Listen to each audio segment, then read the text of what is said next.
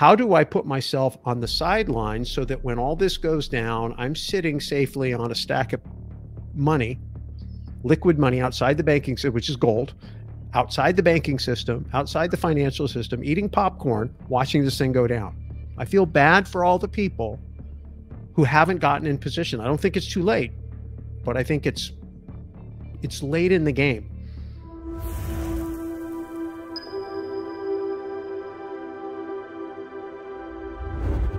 Hi, and welcome to this video. I am honored to have Russ Gray with me once again. Russ, how are you doing? Great, Mike. Great. Happy to be here. Excited to talk with you. Excellent. You know, we were just talking before prepping for this video, and the subject of the Federal Reserve and the emergency lending facility that they came out with last year. They've raised rates on that to sort of shut off some arbitrage. And you had some great comments and some great comments on value. And we are also up at record highs in real estate in some areas again. So give me some of your take on this. Well, you know, I think you and I are both like news junkies. I think that anybody who really cares about what's going on is looking for what I call clues in the news. And so we're out there all the time scanning the headlines, trying to figure out what is here. And it's funny, I have a Sherlock Holmes hat and a little pipe, and every once in a while I'll do a segment, and I call it Clues in the News, you know.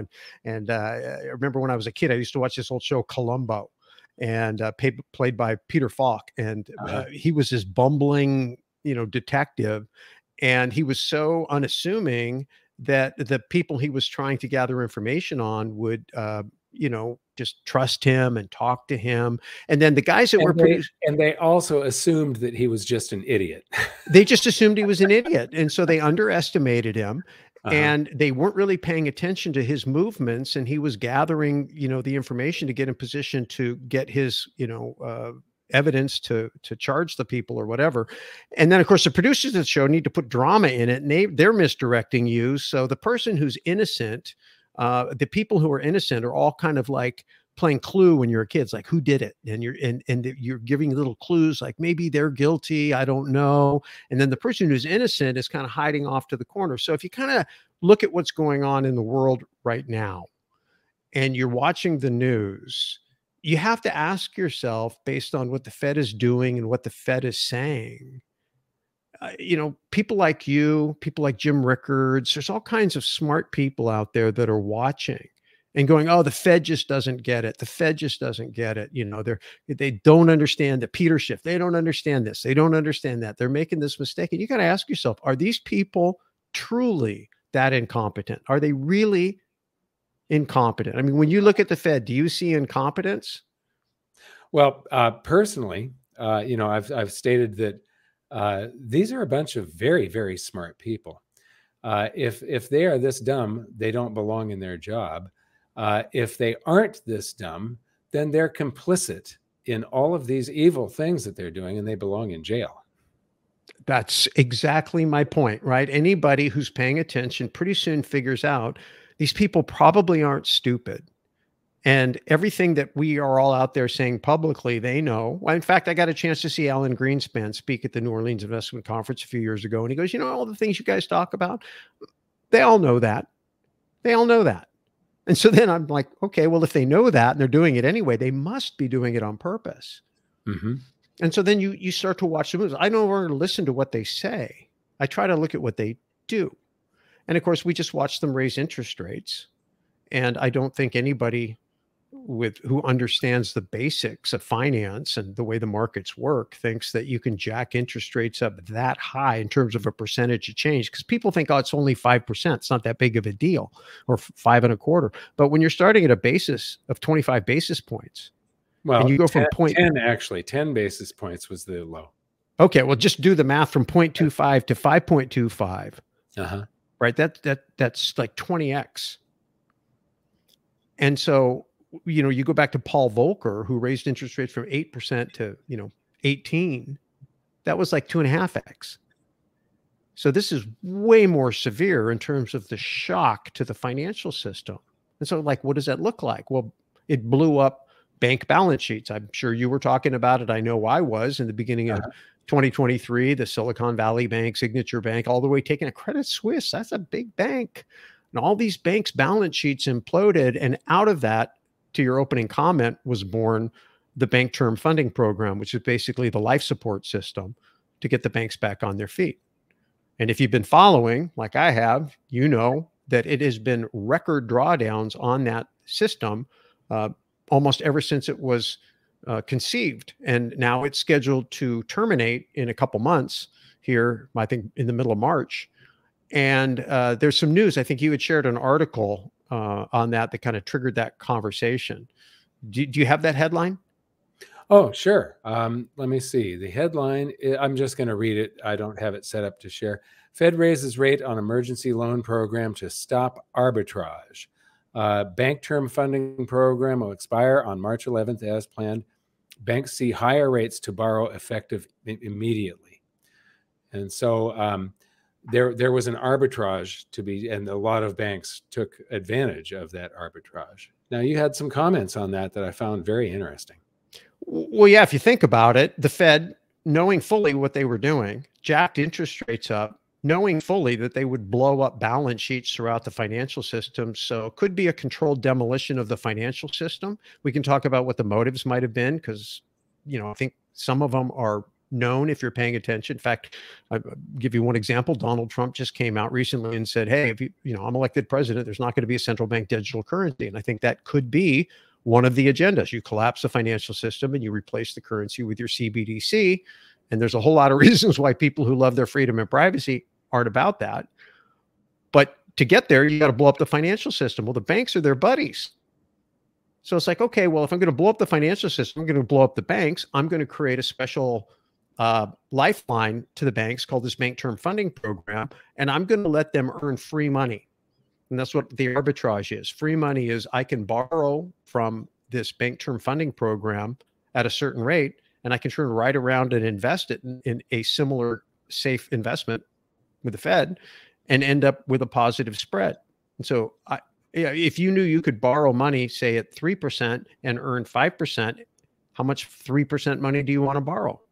An infinite amount. All of it. I want to borrow all of it. And so you see banks that are busy, their balance sheets have imploded and they're creating big loan loss reserves because they know the economy is weak. They know the consumer is tapped. They know bankruptcies, corporate and individual, are increasing. They know all that. They see it before anybody because the payments start getting missed. They see it all. They know. And so Bank of America, and a couple months ago, announced record earnings. At the same time, they increased their loan loss reserves. Well, where did those record earnings come from? Those record earnings came from free arbitrage, right? And so now they're living off their P&L. They get all these profits and they're closing branches, they're cutting staff. You see a lot of layoffs happening because they're making more money just doing this arbitrage, and they're bolstering their balance sheets at the same time. They're preparing for more defaults. And so when you know how to look at what's going on in the financial system, it gives you clues kind of about what's happening. And apparently, we'll see, maybe the Fed thinks, okay, guys, we've propped you up enough. You're back on your feet. We're going to turn off that program. And maybe because it's an election year and it's going to get scrutinized, I don't know. I'm not that smart. Waiting to see. It's a very exciting time. Probably the most exciting time of my adult life in terms of what's going on in the financial system and what's going on in the political system and what's going on in geopolitics, and the ability for people like us to have these kind of conversations and share them with all the people that are listening. It's unprecedented in human history. So exciting to be a part of it, and just trying to interpret what's going on and figure out, how can I get out of the center? You know, the last time I was on the show, we talked about my experience in 2008. I was in the mortgage business, brokering loans, high leveraged real estate, investing for equity, not cash flow, and running my entire life and my entire business with no cash reserves. Everything was credit. When the credit markets imploded, it was single point failure. Everything died. I was at the epicenter. And I thought to myself, after that happened, how do I put myself on the sidelines so that when all this goes down, I'm sitting safely on a stack of money, liquid money outside the banking system, which is gold, outside the banking system, outside the financial system, eating popcorn, watching this thing go down. And I think for anybody that's been following you over the years and have taken your advice, they're in that position, which makes this an even more exciting time. I feel bad for all the people who haven't gotten in position. I don't think it's too late, but I think it's late in the game. And it's time, if you haven't, to, in my opinion, again, I don't give financial advice. I'm not that smart. I could just tell you, knowing what I know now after what I've been through, I think the safest place to be is safely off to the side of this financial system, waiting to see how either this controlled demolition and or great reset into CBDC or whatever, or whether it is just, you know, a clown show and these guys are just don't know what they're doing and they're going to drive off the cliff. Either way, either whether it's on purpose or by accident, destination's the same. And all the clues are there. Maybe they'll figure it out. And I hope they do. I hope they do for all the people who aren't prepared. But I think the responsibility we have, the things we actually have control over, is we can be prepared and be strong in our communities so that if things break and really get bad, we're in a position of strength like you are. I mean, where you live, I mean, you're in a great position. You can help a lot of people if and when that day comes. Yeah, you know, up on my farm, we're trying to make sure that there's no single points of failure. We've got redundant internet, and we've got we're all on solar. We're completely off the grid. We've got our own water and food and everything else. So it's that, you know, we're beefing up for that, because I've never seen a time in history where there's so many different threats, so many things coming at us at once, and the potential of some sort of currency system catastrophe, as Ludwig von Mises called it, is so great right now. And you're pointing out that, you know, maybe this is on purpose. It's very interesting. Well, and I mean, I think it has to be. And I think the misdirection to me is the stock market. Anybody that follows what happened when the Fed really became active in the markets, and the birth of the activist Fed was Alan Greenspan when he was nominated.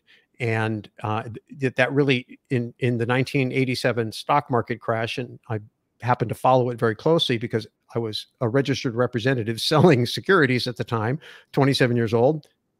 Didn't really know what I was doing, thought I was doing the right thing for people. My father was a high-tech entrepreneur, took his company public, happened to go public June of 1987, and he was in a 120-day lockout period. And so he had all this founder stock. And then the stock market crashed on October 19th, 1987. His equity got wiped out. He was margined. They sold his stock, and he lost everything almost in a matter of days. Wow. And then he got stuck with a big tax bill that cost him his real estate, and ultimately the loss because he conflated his self-worth with his net worth. Hi, I just wanted to take a moment and thank you for subscribing, and mention that if you'd like to help our channel, please consider my company, GoldSilver.com, the next time you buy precious metals. We're one of the most trusted names in the industry. Our prices are sharp, delivery is fast, and we have an insiders program where you find out exactly what I'm doing with my own investments. Thanks for making GoldSilver.com your dealer, and now back to the video. Ultimately, the loss because he conflated his self-worth with his net worth, it took away his mojo. He was never the same man again. And it was tragic because he'd worked so hard. He was in the semiconductor business. He had created jobs and technology. It raised more capital for a startup semiconductor company than anybody else in the history of Silicon Valley up to that time. And then he just lost it all. And it was because he did not understand the game he was in when he stepped into the casinos of Wall Street. And right now, you're being told the economy is good because the stock market is at all-time highs. Yeah. I don't believe that's true. And people who are looking at the wrong gauges, you know, they're looking at the red pill or the blue pill, to use the Matrix analogy, and not the red pill. And I think that people right now who are speculating on stock price in this market, or even real estate prices in this market, are treading dangerously. Yeah. And there's a difference between speculation and investing. Kiyosaki's been singing out of that songbook for 20 years. And I just still don't think enough people get the message. Yeah. You know, I believe that we are in for global financial crisis 2024, that we are going to have something enormous coming at us. And if they are able to hold this thing together through the elections, that just means we're going to be in for a worse global financial crisis 2025. That something absolutely, all the evidence points to something absolutely happening this year, most likely, or next, if they're able to hold this thing together.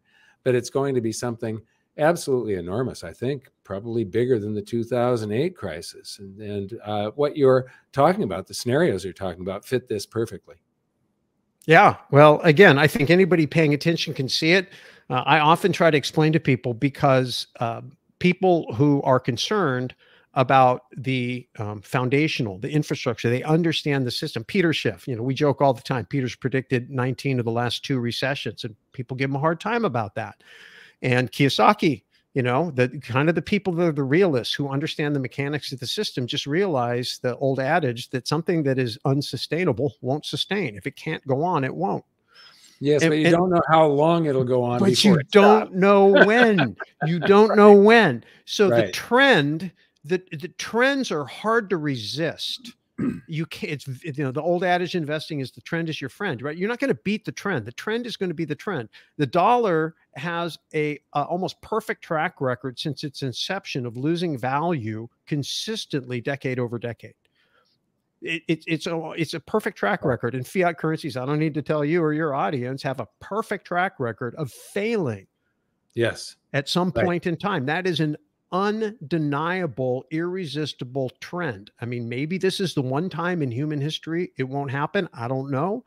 But if you just play in the probabilities, you need to be prepared for that. The problem is a trend goes along for a while, and then one day it becomes an event. And the mistake people make is they try to time or predict the event.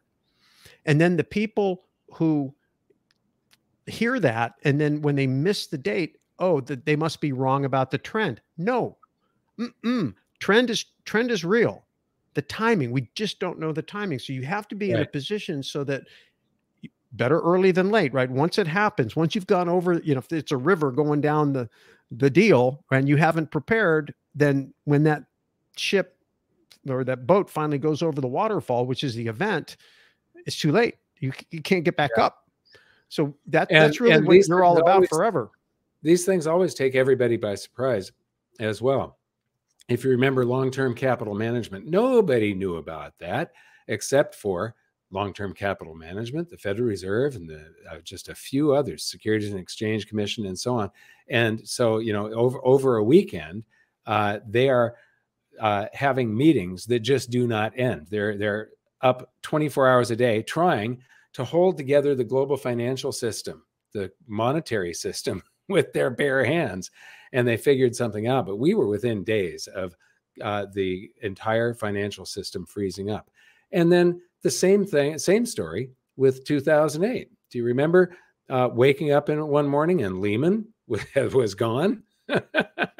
I was in the mortgage business back then. I mean, every day we were getting texts and emails from notifications that companies that we had done business with, big companies, sponsored big conventions and spent all this money, and they were bringing in, Troy Aikman and these big stars, and it was just spending money hand over fist. And then, like, the next day, they're out of business. Yeah. Right. It always takes everybody by surprise. It's nothing that you can time or predict.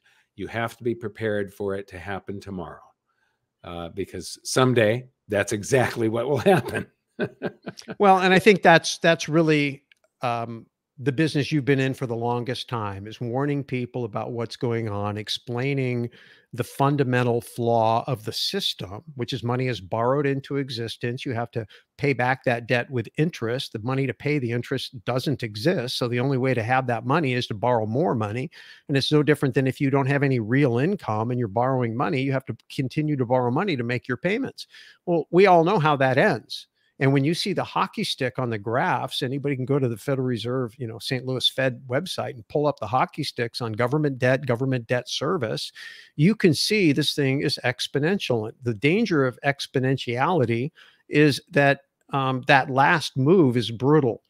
I've heard it said, and I think Chris Martenson got it from somebody else, but you've probably heard the water dropper thing. You know, you put a dropper in in a stadium, and it's a magic dropper, and 2 drops, 4 drops, it doubles every time. Or yeah, we animated that with Chris Martenson narrating it. I interviewed him back in 2010, I think, and then we did an anime. It's in one of the episodes of Hidden Secrets of Money. Perfect. Well, people should go back and watch that, because that last drop goes from half full, where you don't think you're in trouble, to overflowing in one move. In 1 second, huh? One second or 1 minute? I can't remember. In one move. I mean, in whatever the cycle are, whatever the cycle is, the next move. Yeah.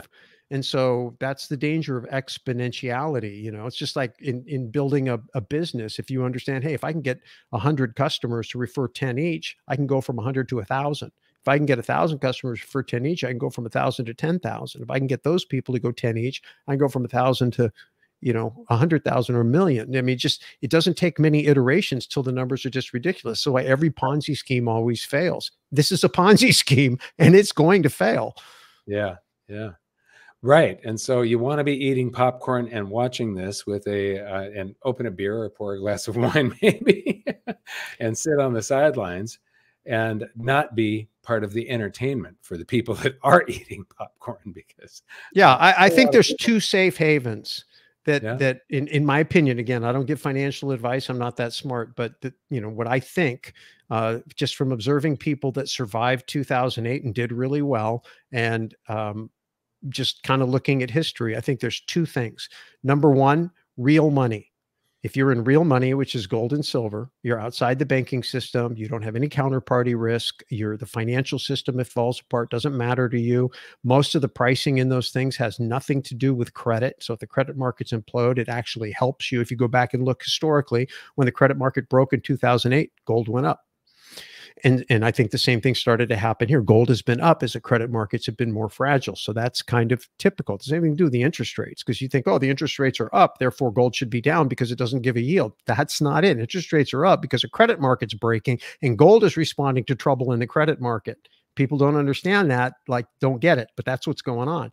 So having real money and real savings. The second one is investing for income. This is what Ken McElroy did. You came and spoke at our collective inner circle event in Bahamas, which was a ton of fun.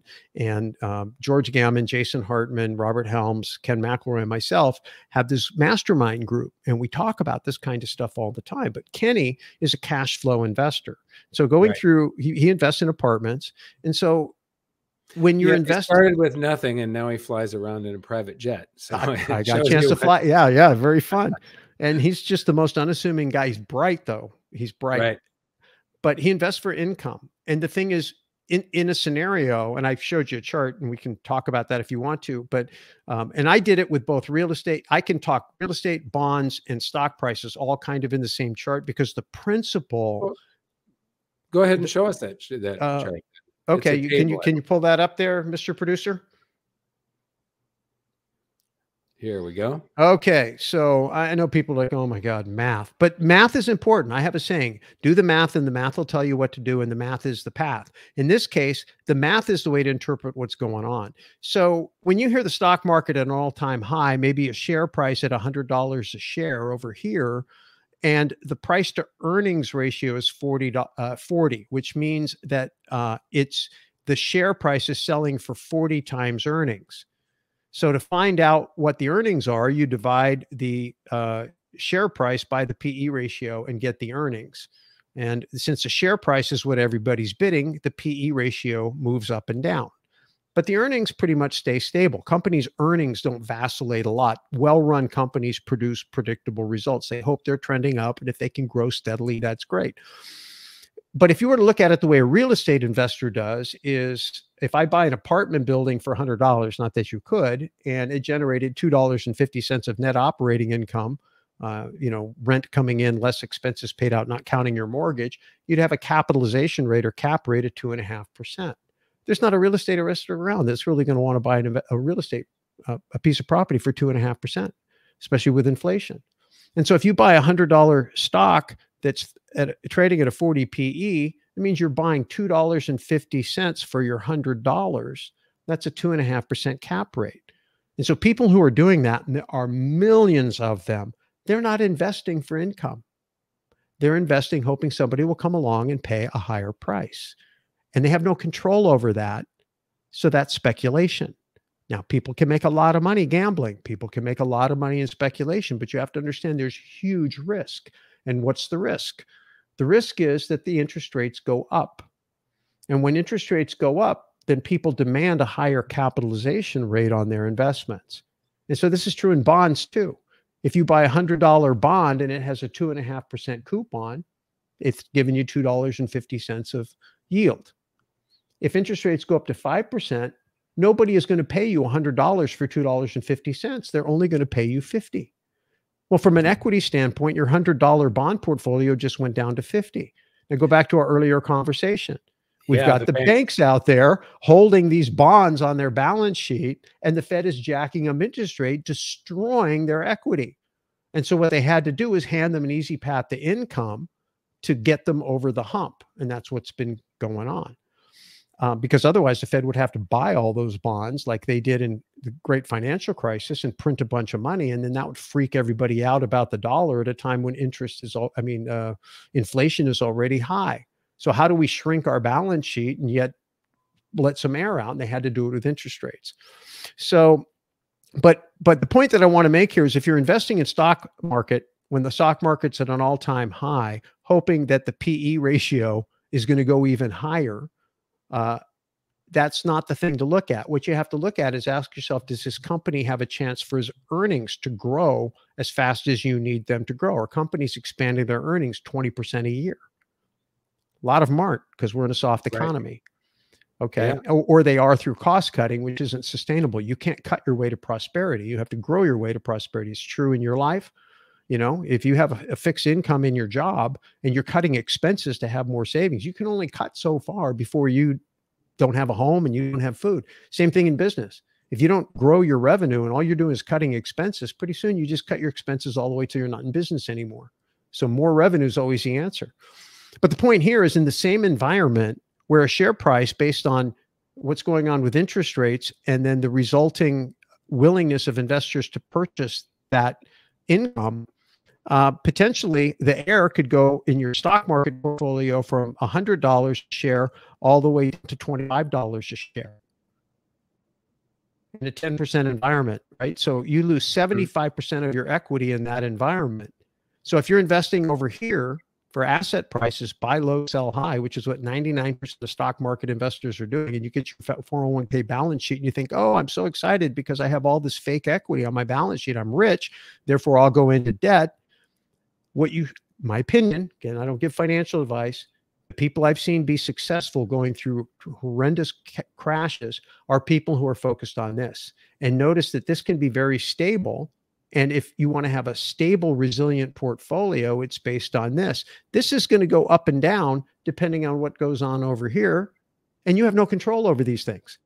This, if you're running the property, you have control over. If you're running the business, you have control over. If you know how to look at a company, look at their, like Warren Buffett looks at the business, the business model, the management team, the competition. This is where Warren Buffett invests in the stock market. This is where Ken McElroy invests in real estate.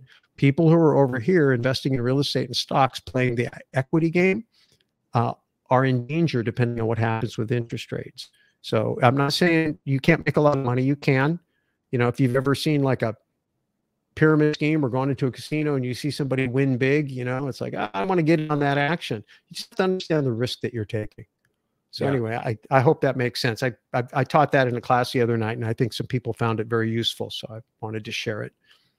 Awesome. Okay, well, I think we should wrap this up now. Is there anything else you want to say at the end? No, just appreciate the work you do. I appreciate you having me come in from time to time. It's fun having these chats. It's fun talking to somebody that's like-minded, doesn't think I'm a lunatic because of all the things I'm concerned about. We're like-minded, but you take a different angle at this. And that's the reason I always enjoy talking with you, because I learn things from you. There's a lot of people that I have interviewed where I don't actually learn anything from them. And I always learn something from you. So I want to thank you for being here. And I want to remind everybody to like, subscribe, and hit that notification bell. And we'll see you next time, Russ. Thanks. Thank you.